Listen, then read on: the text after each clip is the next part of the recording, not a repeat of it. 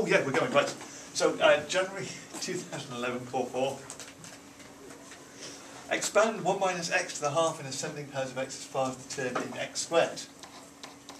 What a lovely start. What's the formula? It's in the formula book, isn't it? It goes 1 plus x to the n is 1 plus n times x. So we could do that, can't we? We could do 1 plus n times x plus n times n minus 1. N times n minus 1. Now what's the half minus 1?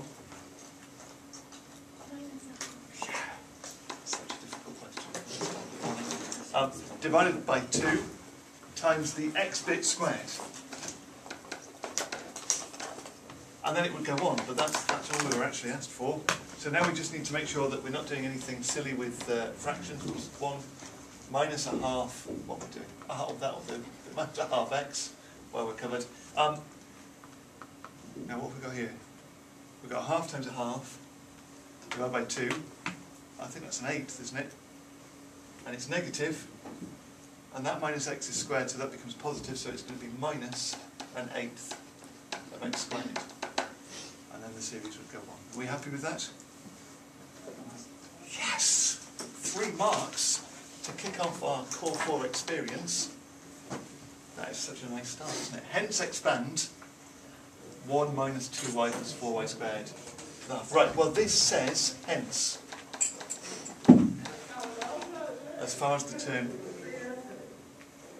in y squared. Because it says hence, we've got to make some connection between that and that, haven't we? And this is 1 minus something. So let's write this as 1 minus something.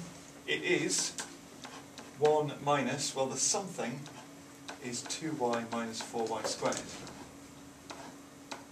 the half. Notice that we had to be careful with that plus sign there, making sure it was negative in that bit. So we are going to replace the x that we had in this expansion with 2y minus 4y squared that we have here. So that's going to become 1, because that was a 1, minus a half of the x bit, and the x bit is that 2y minus 4y squared. Are you all right? Why is it minus 4y? Because we need to think of it as 1 minus a thing, because the x is going to be the thing. Now at the moment this is 1 minus 2y plus 4y squared, but we want to have it just 1 minus something. So the something that we're taking away from 1 is 2y minus 4y squared, because if you multiplied out that bracket, it would give you 1 minus 2y minus 4y squared, so plus 4y squared. We had to have it 1 minus the thing, so that that could become our x in our new expansion. So we are now on to the minus an eighth bit. So minus an eighth of x squared, and the x, remember, is represented by 2y minus 4y squared, so that's going to be squared, and then the expansion will go on.